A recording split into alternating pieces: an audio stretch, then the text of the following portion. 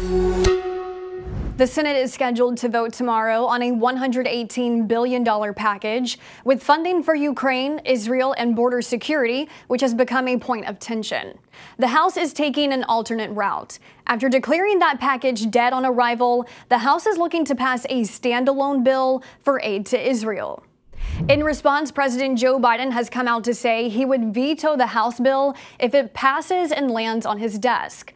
In a statement, the White House calls the standalone bill a political ploy that does nothing to help secure the border or defend the people of Ukraine.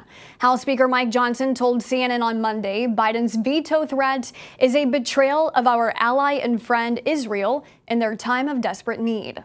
While the Speaker says the Senate's bill has no chance of passing the House, the Senate might not even be able to get it there. As of Monday night, Senate Republicans held a closed-door meeting in opposition of the package.